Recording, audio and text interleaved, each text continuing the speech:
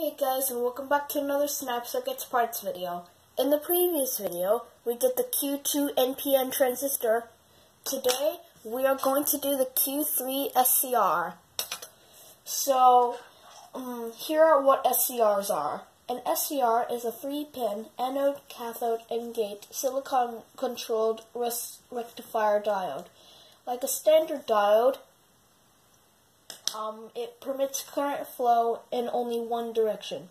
It will only conduct in the forward direction when triggered by a short pulse or steady voltage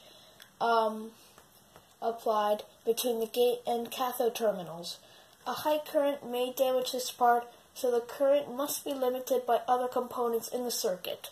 So yeah, those are what SCRs are. So now let's get into our project.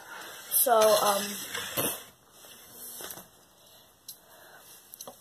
I'm supposed to place the SCR right here. So how this project is going to work is that I just turned it off, but when I turn this on, nothing happens.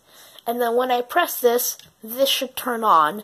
But when I release it, it should still be on. So, otherwise this is damaged. So, sorry guys, I'm a bit tired. But, yeah. Just like that.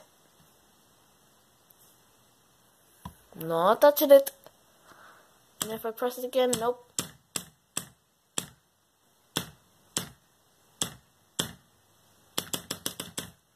Oh, no, you can't. But when you turn this off, it's just going to shut down. So that was it for the Q3 SCR. I'll see you next time for another video. Goodbye.